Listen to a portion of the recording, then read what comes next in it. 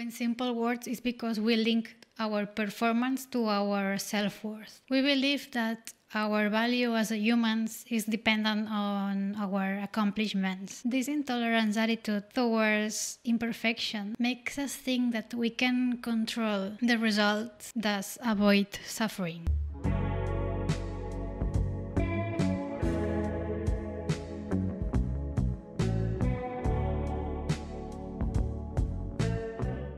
Hey everyone, welcome back to my channel. My name is Freya Lana and thank you for being here today. So in this video we are diving into a topic that it's close to my heart and probably to yours too, so that's why you clicked on this video. So we're talking about the strange relationship between perfectionism and procrastination. So grab a cup of coffee or tea, sit down and stay tuned.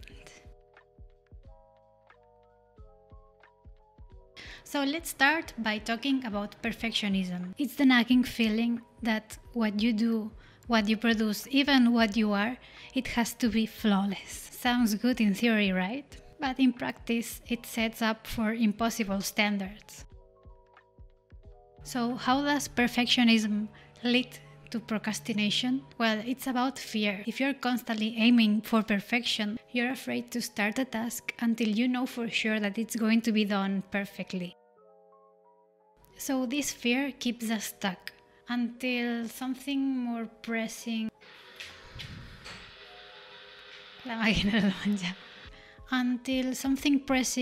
overrides that need of perfection. We end up scrambling at the last minute, fueled by desperation and pressure. Anyone else pulled an all-nighter trying to finish a project that you had weeks to work on? Yeah, me too. But why do we do this to ourselves? So in simple words, it's because we link our performance to our self-worth. We believe that our value as humans is dependent on our accomplishments. This intolerant attitude towards imperfection makes us think that we can control the results, thus avoid suffering. In the back of our minds, we think that if we can control this one thing, if we can make it perfect, then we won't have to deal with negative emotions or damage our self-esteem.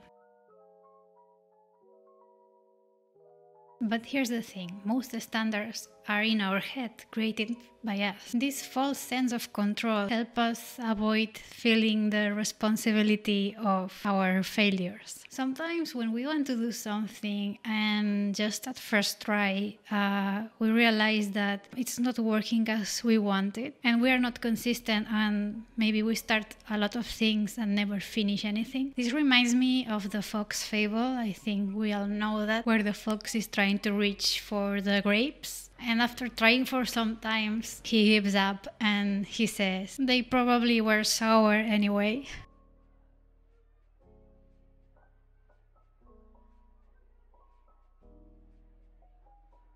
Or that happens with so many things we try and then it's like, oh, that wasn't for me, or that's stupid, or something like this. We do the same thing. Or I'll never try this again, to protect our egos. But what if we look at things differently? There's a Japanese philosophy called Wabi Sabi that celebrates the beauty of imperfections. It teaches that nothing is ever perfect and that's okay.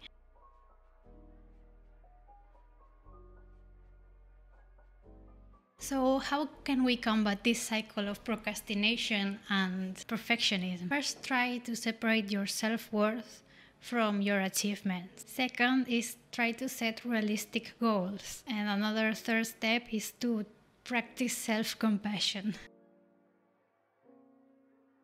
Perfectionism, it may never fully go away, but we can learn to manage it so it doesn't paralyze us into inaction. That's, for example, like me. I've been wanting to do this, to open a YouTube channel since I was, I don't know, maybe 18, 19 years old, but I've never gained the courage until now. It's been plenty of years because I thought that it wouldn't be as great as I wanted, so why bother? Or I set excuses for myself. I don't have a good camera, I don't have equipment, I don't know how to do this, how to do that, I don't look good, I cannot speak in front of a camera. Thousands of excuses. So don't let this paralyze you. Remember that done is better than perfect. Don't let your dreams be dreams. There's another example that has been shared in a lot of other videos about the photography teacher that set two groups apart. And then he told one of the groups that they had to make like the perfect picture in terms of composition, light, everything. And then the other group, it was the quantity photos, to take as many photos as they wanted. Guess which group won the best picture? Of course, the quantity group, because they were carefree, they were trying, they had more opportunities. The other group only had one shot. They overthink how the picture could be perfect. They had only one chance. That's probably what led them to failure. So yeah, that's a really short video, I know, but if you're still here, thank you for watching. I hope to see you in the next video. Don't forget to subscribe and muchas gracias. See you.